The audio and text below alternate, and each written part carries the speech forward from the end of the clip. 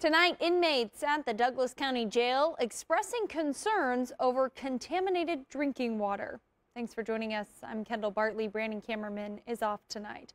The Douglas County Commissioners and the Sheriff's Office say some inmates are to blame for that. Reporter Rigo Aguilera has more. A recently released inmate who wants to remain anonymous is claiming worm-like animals were found in all the jail's water sources, including the drinking water.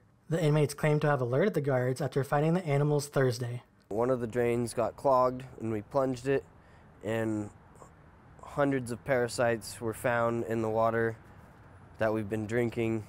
I spoke with a woman whose fiance is incarcerated. She claims this is a reoccurring issue every time they are released. Getting that call last night really disturbed me because yes, they're in jail, but they should not be treated as animals.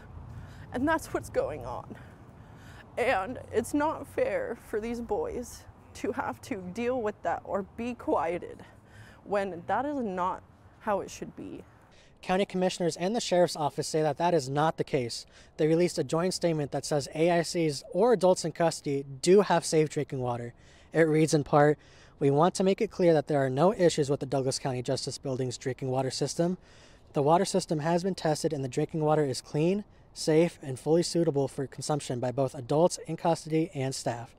Unfortunately, this issue reported today is a result of yet another act of vandalism by AIC incarcerated at the Douglas County Jail, who are intentionally damaging and incapacitating our internal sewer system. They continue to say, staff discovered that the reported issue stemmed from AICs purposely breaking the seal on the P-traps in their sink and toilet drains. In a standard bathroom, the P-trap located under the sink is responsible for preventing gases, bugs, and other bacteria from coming back up the sewer pipes. The statement from the county continues to say, in part, "We are not clear as to why AICs would be breaking the P-trap seals or trapping debris and bugs, or why they would drink water from the toilets or sewer pipes when they have clean, safe drinking water readily available." As soon as this issue was reported, facility staff were immediately on site fixing drains and implementing treatment measures to eradicate the issue. Reporting in Roseburg, I'm Rigo Aguilera. The county and sheriff's office also want the public to know they are in the process of installing a brand new sewer system at the jail. You can find the county's full statement regarding the situation on our website.